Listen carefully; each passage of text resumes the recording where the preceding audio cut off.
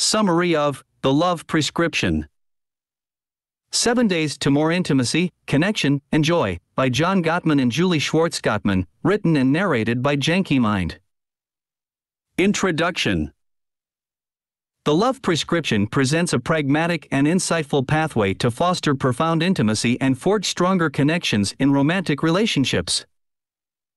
Drawing from an impressive 40-year research journey, the authors impart accessible and effective guidance that caters to couples at any stage of their journey together. While love has long been considered a perplexing enigma, John and Julie Gottman offer clarity amidst the mystery. Their expertise derives not only from their own successful marriage but also from their distinguished careers as psychologists, researchers, and therapists. Establishing the renowned Love Lab in Seattle back in 1990, they diligently observed and studied countless couples, unraveling the very essence of enduring love. Their findings debunk the notion of love as an elusive sentiment; rather, they reveal it to be an intentional and practiced endeavor. Love is not solely an emotion but a deliberate action, accessible to all who choose to embark on its transformative journey, starting at this very moment.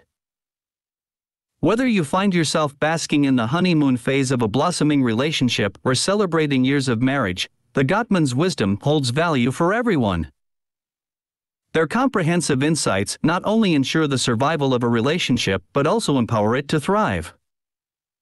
Throughout this audiobook, we will explore some of their easily applicable and scientifically substantiated tips. Embrace this counsel as a personalized prescription from the ultimate love experts. With their cure for dissatisfied couples, the Gottmans' guidance can invigorate. It's never too late to enhance your relationship, and there's no better time to commence this enriching journey than the present moment. So, let us begin and unlock the boundless potential of love within your connection. Chapter 1: Seek out fleeting moments of connection. You've probably encountered this advice before: find ways to connect with your partner. It's a familiar sentiment, but it might be harder to put into practice than it sounds. Jeremy and Allison's experience at the Gottmans' couples retreat during the COVID-19 pandemic exemplifies this struggle. Overwhelmed and burnt out, they felt they had no time to connect with each other. This sentiment is not uncommon among many couples, but it's not entirely accurate. The truth is, there are numerous opportunities for meaningful connection throughout the day. We just need to recognize them. The Gottmans referred to these opportunities as bids for connection.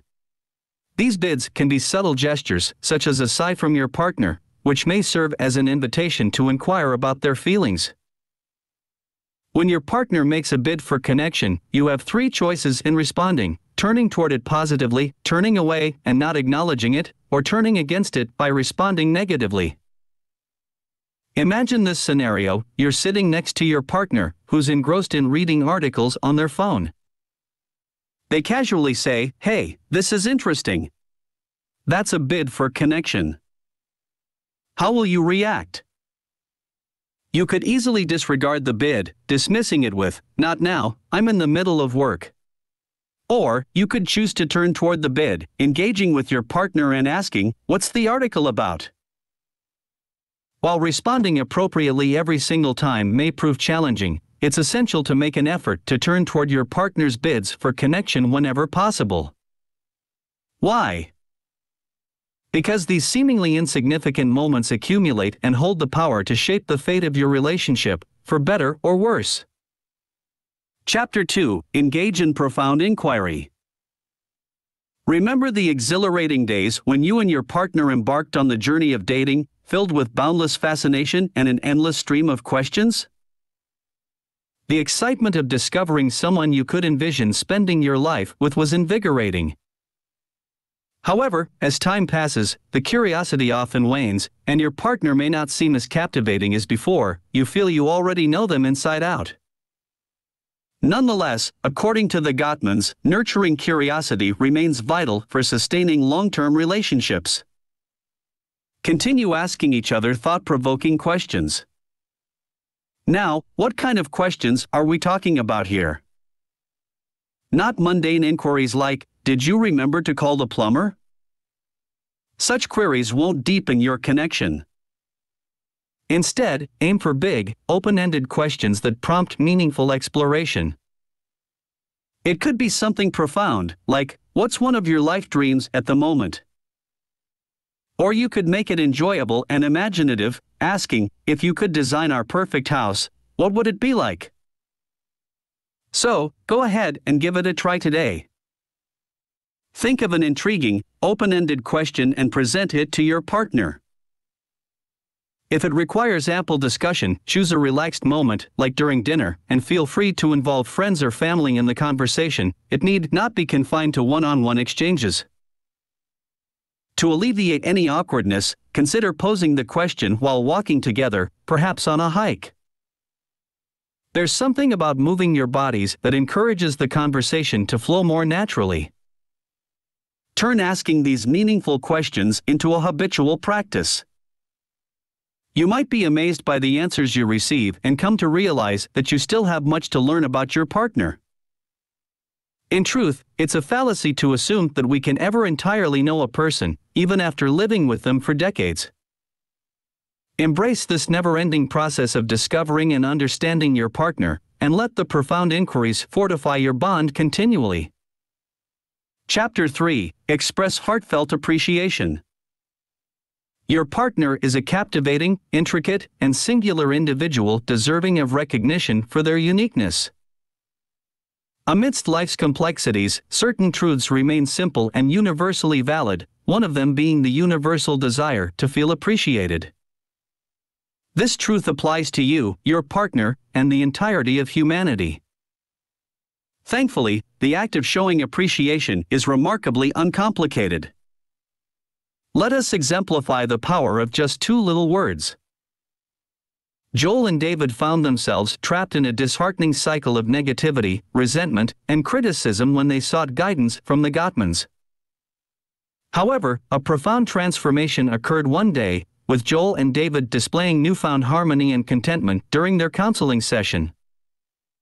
They even sat closer together on the couch, radiating positivity. Curious about the shift, the Gottmans inquired, and Joel's response was simple yet profound: "David thanked me for making the coffee." In that moment, the magic of a sincere thank you worked wonders for the couple. Not only did it create a sense of appreciation between Joel and David, but it also shifted their focus towards acknowledging each other's positive aspects. As human beings, we tend to default to criticism, as our brains are wired to seek out problems. However, through dedication and time, it is possible to reprogram our minds to emphasize the positives instead. Make a deliberate effort to genuinely observe your partner's behavior, taking note of all the kind, helpful deeds they perform throughout the day. You might be surprised by the myriad ways they contribute, from tidying up the kitchen swiftly to assisting your child in preparing for school. When you recognize these positive actions, refrain from staying silent. Instead, communicate your gratitude to your partner. Cultivate the habit of expressing thank you even for the most mundane, everyday occurrences.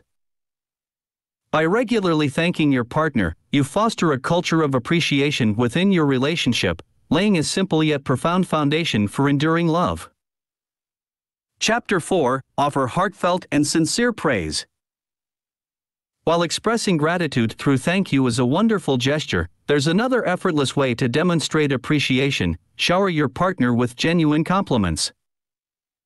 Now, you might think this advice is self-evident or that you already compliment your partner, albeit infrequently. However, the key lies in understanding the type of compliments that truly fortify relationships. According to the Gottmans, the most impactful compliments are those that focus on your partner's inherent qualities rather than their actions. Praise them for their personality traits that you admire, such as generosity, humor, sensitivity, or creativity. If you find giving compliments challenging, try this exercise. Begin by identifying positive adjectives that aptly describe your partner's exceptional qualities. Next, keenly observe them in different situations, specifically looking for moments when these admired qualities shine through. When you spot such a moment, take the initiative to verbalize your admiration. Tell them sincerely how much you love their generosity or express your profound admiration for their creativity. If expressing it aloud seems daunting, consider writing down the compliment instead. Describe an instance where their generous act deeply touched you and share it with them. You'll be surprised how this simple practice can reignite the spark in your relationship. In general, never underestimate the power of kindness towards each other. It holds immense significance. The Gottmans conducted a comprehensive study of various couples, investigating the ratio of positive to negative interactions within their relationships. The goal was to ascertain the minimum number of positive interactions required to balance out negative ones. The result was astonishing. In romantic relationships, you need 20 positive interactions for every single negative one. That's how vital positive interactions are in maintaining a healthy bond. So, seize the opportunity now and share a heartfelt compliment with your partner. Let them know precisely what you love about them, praising them for who they are, not just for their external attributes or deeds. This simple act of appreciation can weave an enduring tapestry of love and affection between you both. Chapter 5: Communicate your needs openly and effectively. As we delve deeper, recurring themes emerge, emphasizing the significance of proactive actions and transparent communication within your relationship. Despite your partner possessing numerous wonderful qualities, they are not mind readers. They cannot decipher your thoughts or discern your current needs without your clear expression. Miscommunication often fuels tension in relationships. Dropping subtle hints and then harboring resentment when your partner fails to meet your unspoken needs is a common pitfall. However, how can they fulfill your needs if they remain unaware of what they are? Regrettably, many of us struggle to articulate our needs effectively, possibly influenced by our upbringing. Men may suppress their needs due to societal pressure to be strong providers, feeling reluctant to seek assistance. On the other hand, women are often conditioned to prioritize the needs of others, sometimes neglecting their own. In a harmonious, thriving relationship, you should feel at ease expressing your needs directly and without resorting to criticism. For example, if you require help with the cleaning, saying, "You never clean," is not the ideal approach. So, what should you do instead? Fortunately, the Gottmans offer a valuable template to help you express your needs effectively. First and foremost, remember that the focus is on you and your needs, not on your partner. During the conversation, discuss the situation you wish to change while centering your feelings about it.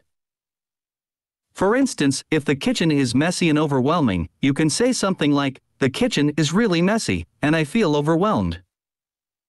Next, clearly state your positive need, ensuring specificity. In the kitchen example, you could say, "Please, could you help me by doing the dishes?"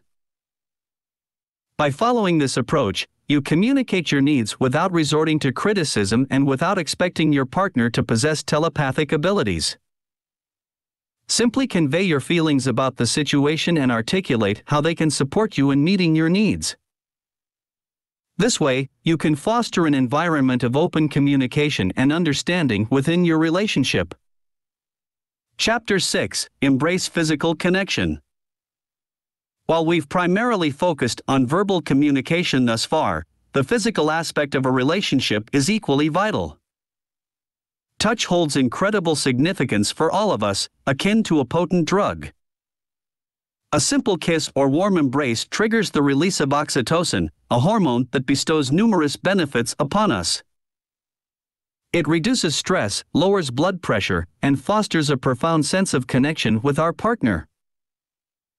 Physical contact is advantageous for everyone, yet it's essential to recognize that individual attitudes towards touch can be influenced by upbringing and past experiences. Cultural factors also come into play.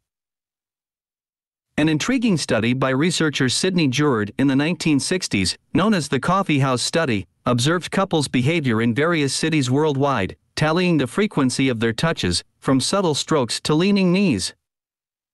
The results displayed striking disparities among cultures. Parisian couples, on average, engaged in over 100 touches per hour, while London couples recorded 0 instances of touch. Cultural touch taboos were apparent.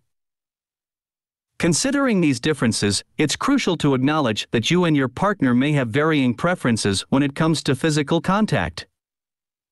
To ensure comfort and mutual understanding, engage in open discussions about each other's feelings regarding touch. Once you've established your partner's preferences, the Gottmans suggest actively seeking touch opportunities. Embrace every chance you get to hug your partner for at least 20 seconds, the time required for oxytocin's effects to manifest. While kissing is undeniably delightful, other subtle gestures can also produce a similar boost of oxytocin. For instance, when sitting together on the couch, wrap an arm around your partner or discreetly touch feet under the dinner table. Physical touch should be a regular, everyday occurrence, not confined to intimate moments or special occasions. Speaking of which, when was the last time you and your partner went on a date? Remember to cherish these shared experiences as well, nurturing your bond beyond the physical realm. Chapter 7: Prioritize Joyful Date Nights. In the midst of a long-term relationship, it's all too easy to let date nights slip from your priorities. Perhaps you find yourselves too busy, exhausted, or facing financial constraints, making the pursuit of fun seem like a distant luxury. However, it's time to shift this perspective, as regular date nights are an absolute necessity. The Gottmans even advocate for it as if it were a prescribed remedy: do something enjoyable with your partner. Ultimately, that's precisely what it's about: having fun together. The significance of shared laughter and adventure cannot be overstated. In many cases, complaints about a lack of intimacy in a relationship often stem from a scarcity of joy and excitement. To rekindle the spark and relish each other's company once more, embark on regular date nights.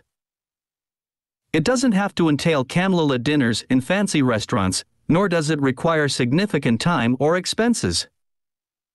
In fact, you don't even need to leave your home. Take Vanessa and Carlos, for instance, who demonstrated their creativity during the pandemic. They had date nights in their backyard, relishing the simple pleasure of roasting marshmallows with their kids over a fire. Later, after tucking the kids in, Vanessa and Carlos returned to the fire, sitting together, conversing, and enjoying wine. Undoubtedly, committing to date nights might not always be a breeze. Work and stress may intervene, draining your energy. However, Vanessa and Carlos understood the paramount importance of prioritizing their relationship.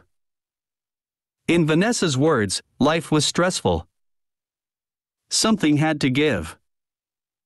And I decided that it wasn't going to be our marriage. So, if a content and lasting relationship is your goal, make a pact with your partner to embrace regular date nights, regardless of the circumstances. If you wish, you can even ask them out right now, planning for your next delightful date. Don't fret too much about the details. The key is spending quality time together, just the two of you, free from screens and distractions. Remember, nurturing your relationship is akin to following the doctor's orders, an essential prescription for a happy and enduring bond. Summary: love transcends mere emotions. It's a continuous series of choices made, moment by moment, day after day.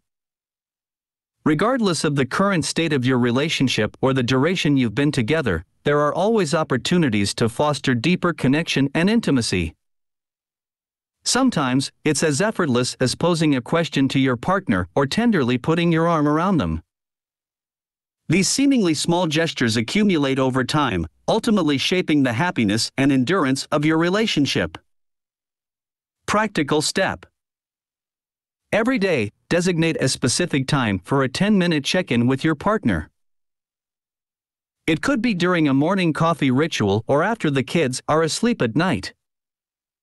Irrespective of the timing, use these 10 minutes to focus solely on each other. Ask your partner, "Is there anything you need from me today?" And commit to fulfilling their request to the best of your ability. This simple yet powerful practice cultivates trust and deepens the connection between you both. This audiobook summary was brought to you by Janky Mind. We hope you enjoyed it.